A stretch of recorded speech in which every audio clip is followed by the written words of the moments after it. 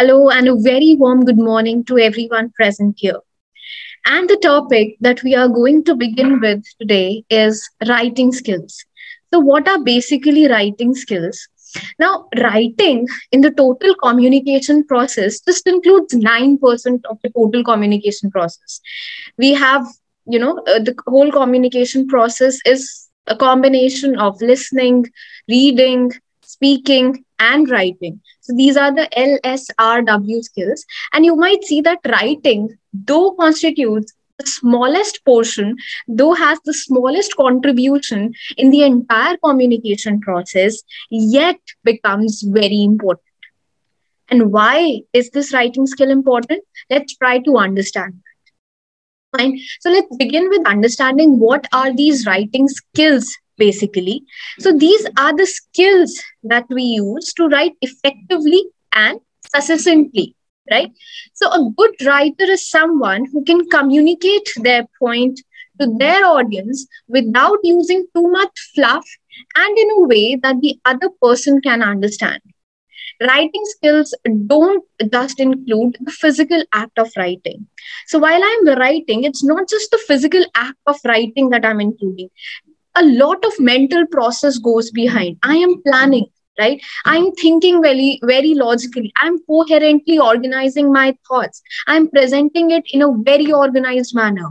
Why? Because whatever I write will be documented. It's a kind of documentation. It's a kind of, my words are, taken very formally, right? So something that I say, I can deny that. But something that I write, I will not be able to deny that, right?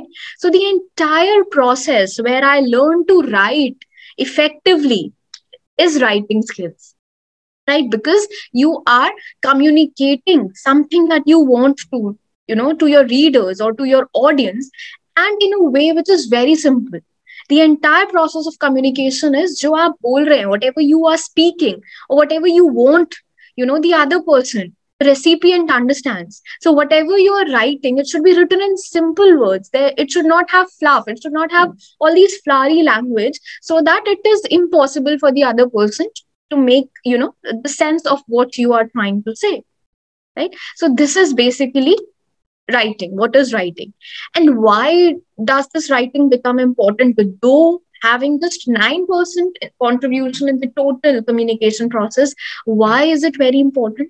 Because again, it's verifiable. Whatever you've spoken, it gets verified. It gets documented. It's adding volume. When you write something, it's adding volume to your words.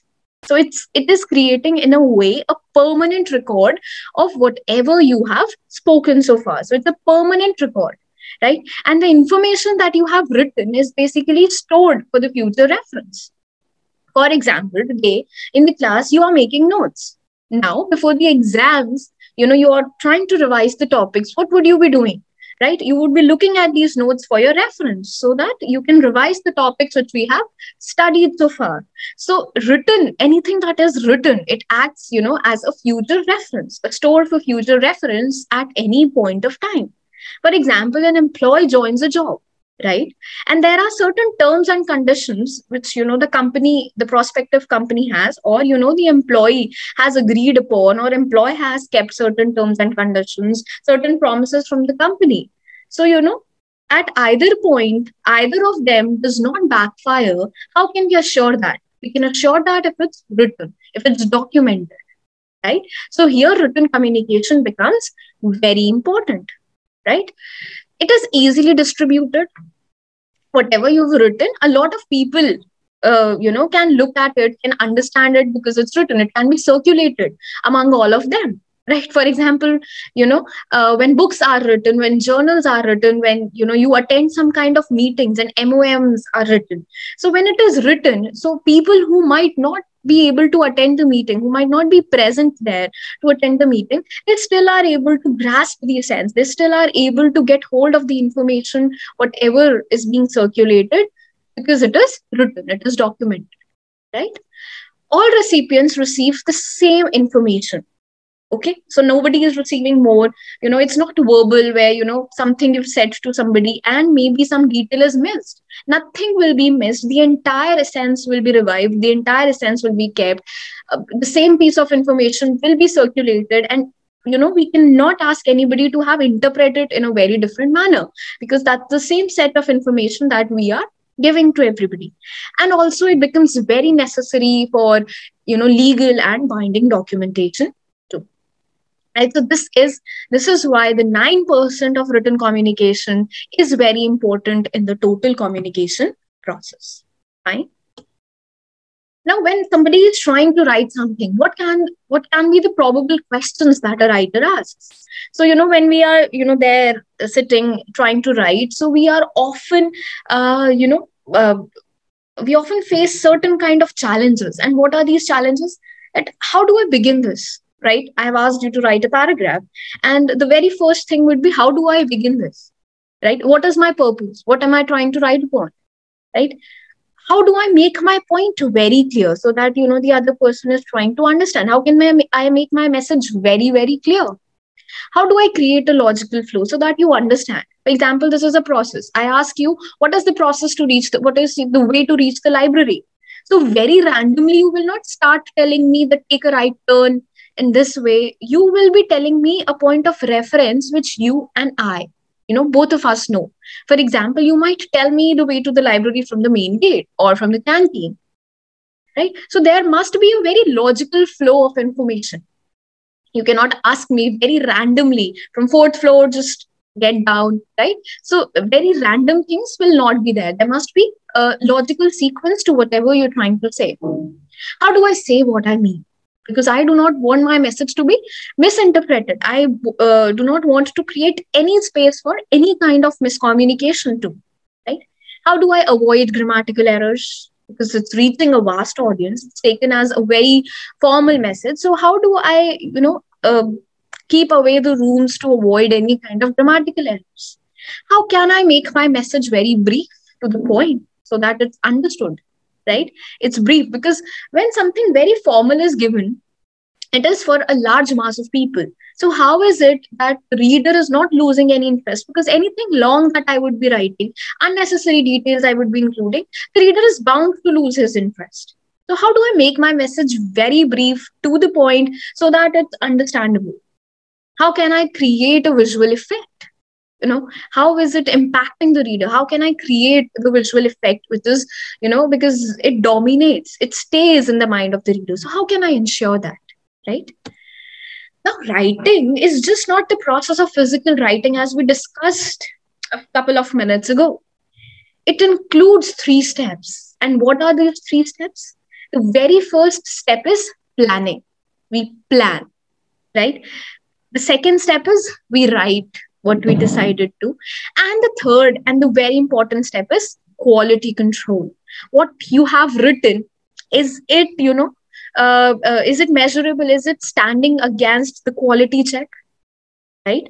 So this is the entire steps, these are the 3 steps to writing, the process of writing. Let's try to look at them in a bit detail.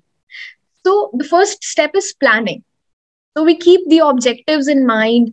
We do a bit of research about the topic, right? So when I am here delivering, I'm trying to give you certain kind of notes. I'm here to teach in the class. So whatever notes I will be delivering to you, I have to keep in mind, okay, what is the topic that I'm going to teach? I'll have a certain kind of research that I might have done so that I can be here and give you the flawless information, deliver you the kind of notes, right? So, and I think about the audience as well. Okay, my audience is a group of students. I'm here not talking to a group of intellectuals. For example, some information, I will be, keeping it, above the edge. Why? Because I know it is a group of experts who might be able to understand whatever I say. They are experts. But when I have to circulate a message among you people, I have to understand that, it's a group of students that I am dealing with. So my language would be, my way of conveying the information would be suited as per your age. Outlining helps organize the thoughts. So when I outline, what all, I'm going to give, these are the details. I've written the details. I have an outline which is prepared in my mind. I've written it. All the points have to be covered. These are the agenda that I will be covering. So a lot of planning goes before I particularly give something in writing. Fine. The second process is writing. So I have to, the outline I have prepared, the structure that I have prepared. I have to use that handbook of mine. I have to work according to that. I have to frame the message in the very same manner. Right? Inspiration is acceptable, but must be carefully reviewed. Use the interview approach to supplement the outline. So whenever the outline is prepared, whenever you're drawing the outline, you should be very mindful.